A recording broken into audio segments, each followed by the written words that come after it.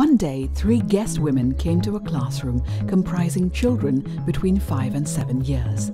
The first woman tells the children, "This afternoon we are going to draw pictures of people doing jobs, and the first we will draw is that of a firefighter." All the children happily settle down to draw. "Mine is a firefighter, Gary," says one. "This is firefighter Stan. This is Simon. He is very strong," say others. And it goes on. "Next, we are going to draw a surgeon," says the second woman. Again, a happy and hectic activity. "What is the name of this surgeon?" asked the woman to one child. "This is Jim Bob. He is a brain surgeon," says one.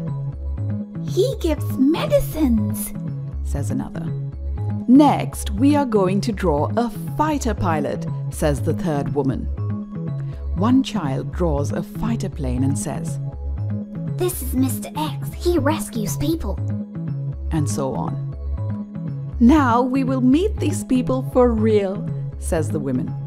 There's a cheerful "yes" from all. The 3 women go and come back as firefighter, surgeon, and fighter pilot. There's an incredible gasp. Jaws wide open, faces with diverse expressions when the children look at all the 3. They still don't believe it. "Faye, they are all dressed up," they shout. The first woman introduces herself as a surgeon. The second introduces herself as a fighter pilot. And the third as a firefighter. The final count of the drawings by children, 61 pictures drawn, were that of men in these roles, and 5 as women. So what have we learned from this story? Gender stereotypes are defined between the ages of 5 to 7. To remove these stereotyping, parents, teachers, and other social agencies can teach their children to be androgynous, a person who may at will engage in both masculine or feminine behaviors and tasks as seen by society.